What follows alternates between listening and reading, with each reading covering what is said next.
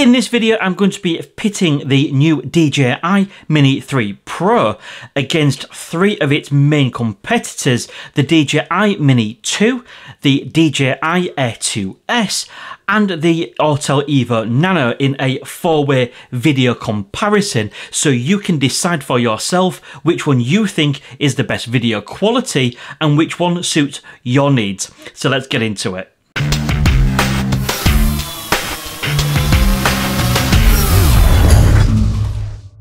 I'm sure very few of you will disagree that the actual camera video quality is one of the most important factors when it comes to deciding which drone you are going to buy. And there will be many different people that are watching this video for various different reasons. You may have just bought the DJI Mini 3 Pro and want to see it decimate the competition. You may have a DJI Mini 2 and you want to see whether it is worth upgrading to the Mini 3 Pro.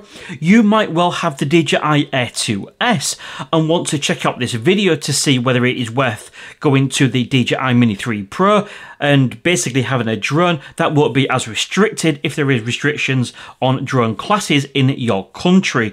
Or of course you could be potentially weighing up the difference between the DJI Mini 3 Pro or the Autel Nano Plus. Of course you may be watching this for very different reasons. Now I'm pretty certain that most of you will have a decent idea already at which drone you think is going to perform the best. It may well be because that's the drone you were looking to buy, or that's the one you want to win, or generally because everybody has told you that drone is by far the best. But what I want to do is something slightly differently on this video, and I want you to basically judge the picture quality on its own merit without any confirmation bias. So what I'm going to do is, unlike most other YouTubers, I'm going to do this as a blind test. So instead of listing which drone is against each footage, what I want to do is just simply put a number against the actual footage. And then what I'm going to do is let you watch it, pause it, scrutinize it, rewind it, whatever you need to do, and then at the end, once you have picked the one that you think is the best, I will reveal which footage corresponds to which drone. Okay, so hopefully this will take out all of the bias and you are going to judge the footage purely on what you see in front of you. Of course, one thing to mention is the differences on these drones will really show up the bigger screen, so if you can, get this on a big screen TV to really appreciate the differences and to be able to scrutinize these in more detail. And just before I roll the footage, one thing I have to mention, all drones were set with a manual white balance to avoid any white balance shifting during the video footage. All were set at 4K 30 frames per second, running neutral EV and all in auto settings. So without further ado, let's roll the footage and let's see what you think at the end.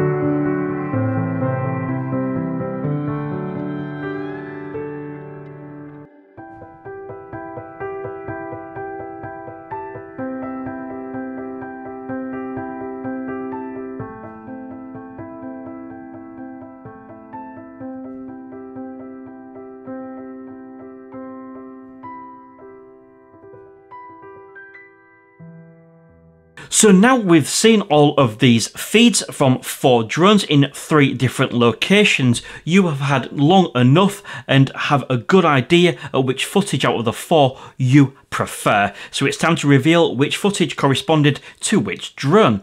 So footage number 1 was the DJI Mini 2.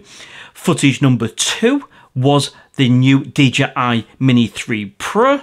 Footage number 3 was the DJI Air 2S, and number 4 was the Autel Nano Plus.